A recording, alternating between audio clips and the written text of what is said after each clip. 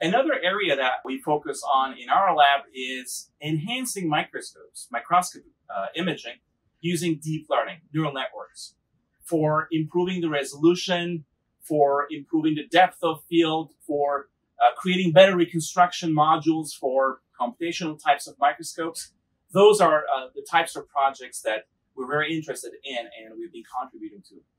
In fact, one of the recent applications of deep learning enhanced microscopy led to a spin-off from UCLA named Pictor Labs. Pictor in Latin means painter. So Pictor Labs, the spin-off from our lab, is actually painting microstructure of tissue. So you would be wondering, so what? How are we going to use this? And what is the impact of something like that? Every time you give a biopsy, it goes through a laborious staining process.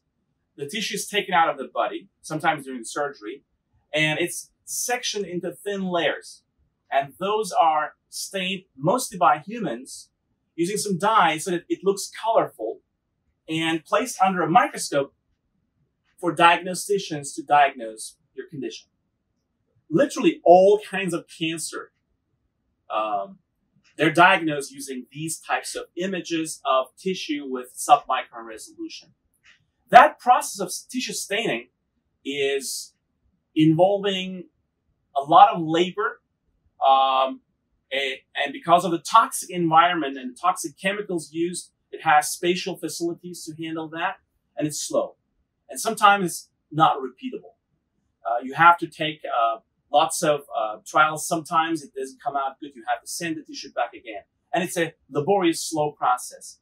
Pictor Labs is commercializing intellectual property and the technology created in our lab at UCLA to virtually stain tissue so that a neural network that is trained can take label-free tissue images, also acquired with a microscope, but without any stains, without any chemical processing steps that involve chromophores or fluorophores. The label-free native state of the tissue is rapidly imaged using a microscope, and everything else is an AI virtually painting it at the microstructure to mimic what comes out of histology labs, which means saving you time, money, and eliminating all the toxic chemicals that are currently involved in staining. Every year, millions of gallons of water are literally wasted through this whole process. That means this is also a green technology, not only making histology and staining faster and better and more repeatable, but also environmentally friendly.